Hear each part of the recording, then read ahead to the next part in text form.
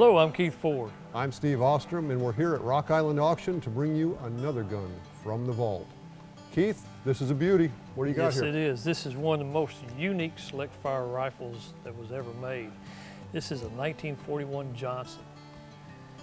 Melvin Johnson, who made the original semi-automatic Johnson rifle. The one with the rotary magazine? Yes, rotary underneath? magazine, Okay. yep. He came out with a semi-auto, full auto, select fire light machine gun. Just kind of a competitor against the Browning BAR. Oh man, that's a lot of competition. Yeah, there. a lot of competition. He thought that he could do better than the BAR. Yeah, this was a pretty amazing design and kind of a futuristic look to it.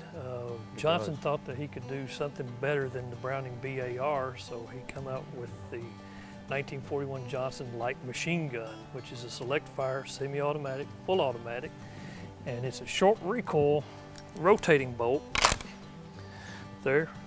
Now, what's neat about this is in full auto, it fires from an open bolt. Okay. It helps cool it, prevent cook-offs and stuff. And then in semi-automatic, fires from a closed bolt.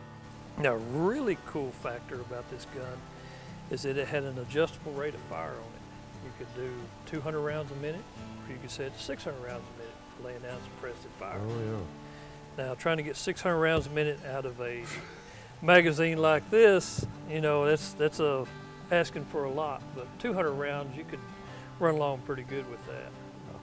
Yeah, it'd take a skilled gunner to use that 600 setting. Absolutely.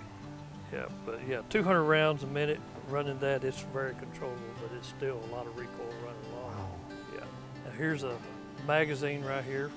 That's got to be a rare magazine. That is 20 rounds of 30-06 right there. Single stack. Single stack, yep. And although it's a rather neat looking design, this thing was ungainly to pack around with the magazine on the side, because with all that weight, you're fighting it going like that. But yeah, Johnson he was kind of ahead of his time, but still though, we just didn't have the design quite right on it. Now these did have a swappable barrel right here. You could take that out. And let's drop this magazine out of here. And what we'll do is grab the barrel out of here. So the BAR with its carry handle would be much easier to lug around. Oh yeah. Well, since this that's still in the wrapper. The barrel is still in the wrapper. We will not take the barrel out. We'll leave this alone. So that's pretty rare right there. We'll let the next owner do that. Yeah. But with the BAR had an permanently attached barrel. You couldn't swap it out. Right. But with the Johnson, you could. But all in all, there was about 9,200 of these made and served with the U.S. military, mainly in Pacific Theater, Marine Raiders and stuff. But I mean, a cool looking gun. The design just wasn't ready and needed some more stuff done. If it was on a mount, like on a vehicle or something, it wouldn't be nearly as bad. Right. You know, it wouldn't matter if you had to go in from the side. Now there was an alteration of this. I believe it was a later model, like 1944, which had a tubular stock on it, but still incorporated the same design here, but just never really took off.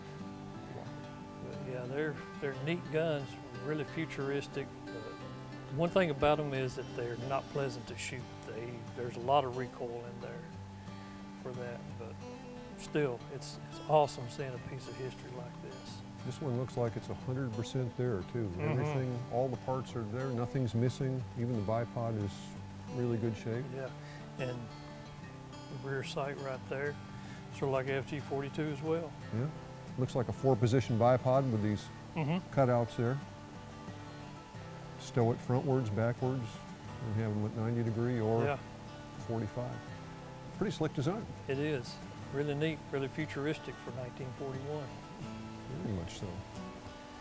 All right. Well, we hope that you enjoyed taking a look at this Johnson 1942 LMG. We'd especially like to thank the Rock Island Auction for letting us come out and peruse their firearms that they've got coming up on the latest auction. And be sure and check out this Johnson 41 LMG. Very nice. Yep. And be sure and tune in again whenever we bring another gun from the vault.